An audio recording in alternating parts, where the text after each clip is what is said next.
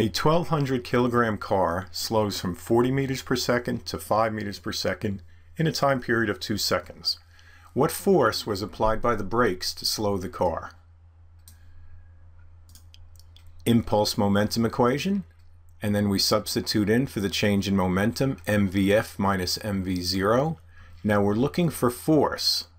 So we want to take this equation, isolate the force variable, and it's pretty simple this time. We just divide both sides by delta t. Then, when we have this equation, we can plug in the numerical values. We have the mass, and make sure you get the order right here. Your final velocity is 5, your initial is 40, so you're going to get a negative number here.